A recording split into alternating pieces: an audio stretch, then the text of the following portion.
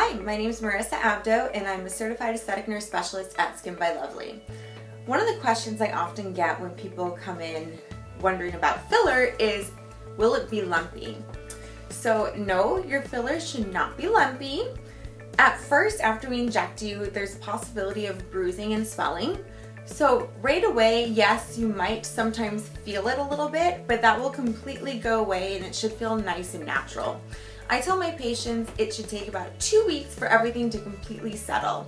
So no, your filler will not stay lumpy. At first, while you're kind of healing and settling, it might be a little lumpy, you might feel it a little bit, but that will all completely go away and it will look natural and beautiful.